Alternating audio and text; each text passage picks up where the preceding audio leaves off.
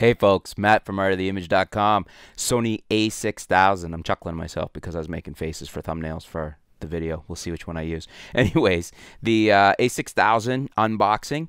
I know this camera's been out for a while and we're looking at getting a Mark II out soon, but I actually haven't had one in the shop, and I thought, hey, we should get this thing put through the paces because it's always been on paper, and when I've gone to the store and played with them, one of my favorite cameras. I just haven't done a full review on it. So I got the kit in with the 55 to 210 because you can buy it as a kit. I'll put a link below. You can see you can get this kit, and it gives you a good deal getting the longer 55 to 210, the two lenses together, because I got the kit with the camera. That's the 16 to 50 kit lens, and then this is the two lens kit, so the 55 to 210. That's an f4.5 to 6.3 OSS, both image stabilized lenses. And so we're gonna do the unboxing for you. Oh, I let the cat out of the bag. Had to charge the battery, so the camera's out. But let's show you what's in the box. Actually haven't opened the long zoom lens. There's the charger cord.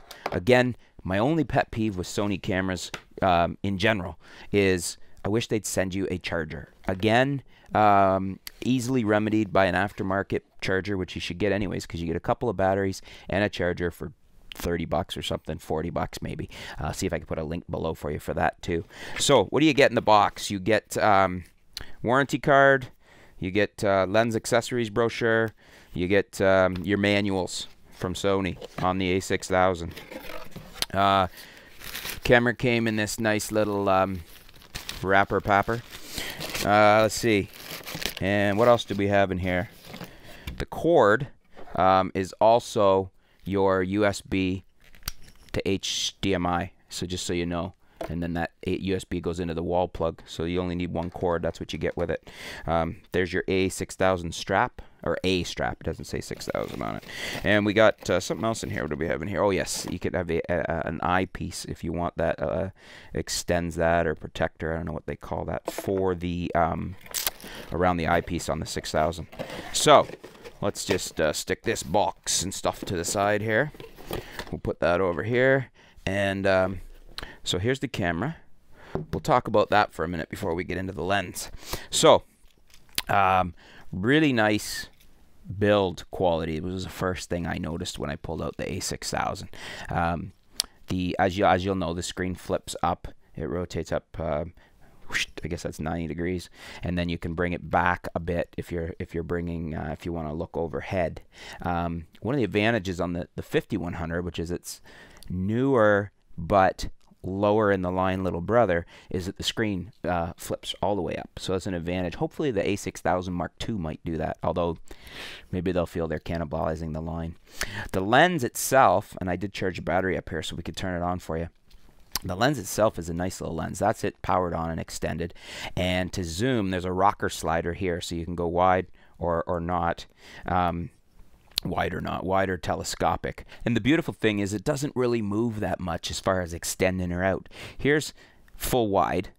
Okay, that's the full wide. That's a 16. And here it is extending, if you want to call it extending, to, it's almost like it's just rearranging itself, because it really doesn't look. That's at the full telephoto end.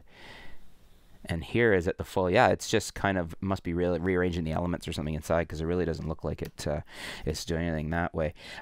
Focus acquisition seems really, really fast on this. I mean, we're just down here in the studio. We're fairly well lit, but I mean, focus, focus, focus. Doesn't seem to matter what I am locking on. This thing seems to have awesome fast focus. And what we'll want to do with this is the focus tracking, and see if our results match more with Tony and Chelsea's, where they didn't, something coming towards wasn't tracking well. We'll see if that happens. The screen, nice and bright, good. The EVF on these is incredible. Very nice EVF. I forget what the exact details on it is. Does my spec sheet tell me that right here? Let's see. We have the spec sheet initially here doesn't tell me what my EVF is, but it is an OLED viewfinder, and it's a very nice viewfinder, very quick. The dials on here are nice. We have your mode dial up here with a little bit gnarling, I guess you'd call it, on the dial, so you can switch from all your different, manual, shutter, aperture, priority, etc. But this dial on the far right there, that will work your, I don't know if you can see that there, that is what your aperture adjustment is, and then the other, you use the command dial down here as it swivels, and you'll see there's your shutter speed adjustment. So overall impressions of the build quality, it's very nice. We have over here we have a HDMI and a multi-port there. You got your hot shoe up there, which I believe, I'll have to double check, but I'm pretty sure this is not Sony proprietary. This is down to a standard hot shoe. Your battery is in there, as does your SD card go in there. It takes one SD, no pairs of SDs. You've got your standard button layout for Sony on the back here, your flash. You've got your menu, AEL is at the top, a couple of function buttons. There's another function button, or C1 button, custom one up there. And then your rotary dial, which if you push to the top, controls your display. Side controls your ISO options, and so on. So pretty straightforward layout and controls. Sony's I don't find are hard to figure out how to use. Menus and whatnot are a little different than, say, a Canon or a Nikon or a Panasonic, but fairly intuitive in the sense that, you know, some people don't like a certain brand of menu and they like another brand, but they're pretty easy to jump right into and use, I find, with the Sonys. I mean, I hadn't been into a Sony I think my last one was an oh, what was that? It was a before they were calling them the A series. It was a NEX5N, I believe it was. So I haven't used it in a while, but I jumped right back into the menus and no problem. Hot shoe mount. What else do we have to cover here? That's pretty much get your lens release button. The build quality on the 16 to 50 is nice. It's got, you know, it looks nicely made. It's good. It looks good quality. It's an OSS lens, and you know, no complaints here on build quality. And I've always liked this camera, and opening it and getting it out of the box doesn't. I'm not my mind. If anything, I like it. I like it even more. And maybe when the A6000 Mark II comes out and these start, you know, appearing on the market at a really good price used, I may pick one up then at that point for myself, because these are a review model here. Let me just open up the lens, the other lens here for you. This is the 55 to 210 that you can get in a kit. So basically, what do we have in here? There's the lens, and basically just some paperwork. So manual, lens chart, warranty card. The only thing that I would ever use the manual for on a lens, really, is to check and see if it has a depth of field chart, which you can get online these days anyway, so it's not a big deal. There's the lens. There's the lens hood. We'll put this back in the box here. Put the box over here. So what do we got? 55 to 210. Because these are the E-mount lenses, so they're not designed for full frame or the A-mount. They're smaller, so that's a nice small little 55 to 210. Very very small and lightweight. So we'll pair up nicely with the 16 to 50. Let's throw it on there just to show you. We'll take the 16 to 50 off there, and we will put on the 55 to 210.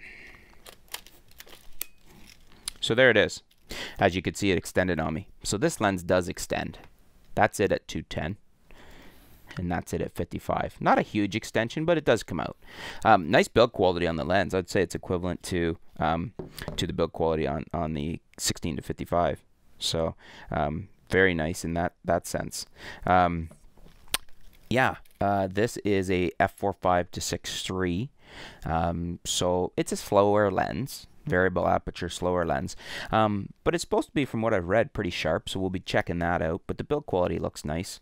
There's the front. Another thing that's nice is, again, Sony gives us the hood. So let me stick that in there.